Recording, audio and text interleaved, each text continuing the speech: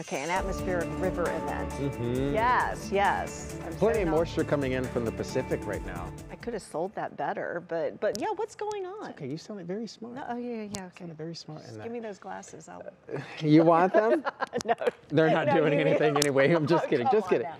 Yeah, so we have a lot going on across the area, at least across the country. The majority of the country is going to be dealing with this mega system that's going to be coming on shore here over the next several hours, moving across the Rockies, causing quite an issue for the northern plains, even the eastern Rockies, and then also causing some severe weather activity south. Mild conditions leading out ahead of that, and then a lot of cold. So we're going to have quite a week across the lower 48.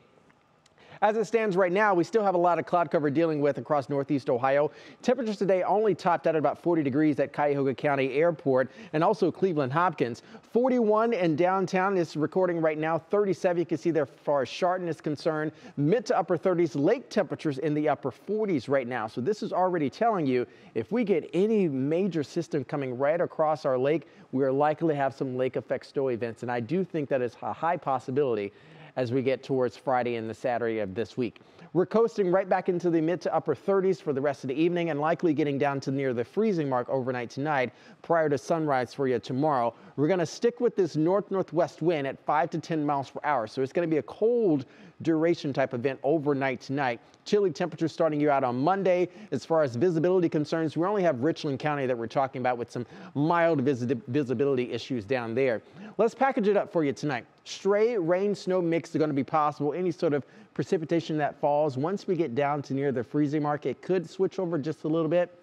However, I think for the vast majority of northeast Ohio, this will likely not even be a factor for you waking up for tomorrow morning. But of course, we have to tell you about it. First half of the week, cool, brief area of high pressure. We're going back into the 40s by the time we get to Tuesday and Wednesday of this week. Lots of sunshine expected on Tuesday. Latter half with that system passing overhead, that is definitely going to cause some issues for us here right now. So there's that area of low pressure, taking all those snows right into the northeast and also New England. For the rest of the evening here, your National Design-Mar hour-by-hour forecast, we could have a few stray snows far north and east over near Ashtabula and also western Pennsylvania. Once we get into the overnight hours, a little bit of clearing will allow for upper 20s to low 30s. I think we'll hang out near the freezing mark along the lakeside.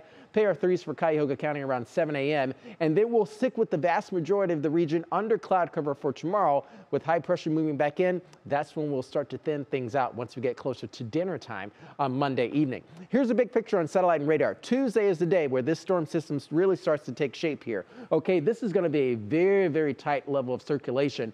Warm, very moist, very turbulent air out ahead of this frontal boundary moving through. This is likely going to be a really, really big day in terms of severe weather activity Tuesday into Wednesday for the Ozarks and also the mid-Atlantic states by the time we get to Wednesday and Thursday.